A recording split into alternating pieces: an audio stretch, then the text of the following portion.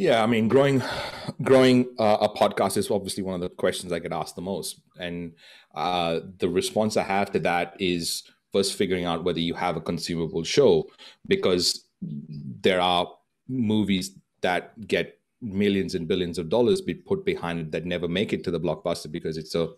movie, and for lack of another word. So usually for most podcasters, because podcasting is so new, there's no way to be regulated and all that kind of stuff. Usually it is first fixing the podcast for it to be consumable, and then start to look at other tactics to grow the podcast. And there are so many tactics